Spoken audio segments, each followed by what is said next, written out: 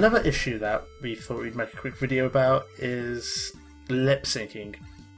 When streaming, there's a few issues with the audio being slightly out. So to get around this using OBS, the simple trick is go to Mixer, a little cog for settings here, and you simply just add an offset.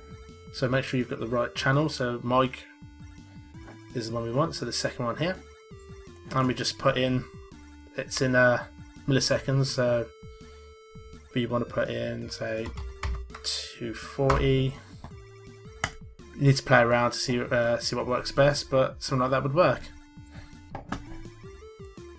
Simple as that. I thought that was a nice quick tip because I know a few people have asked how to do this.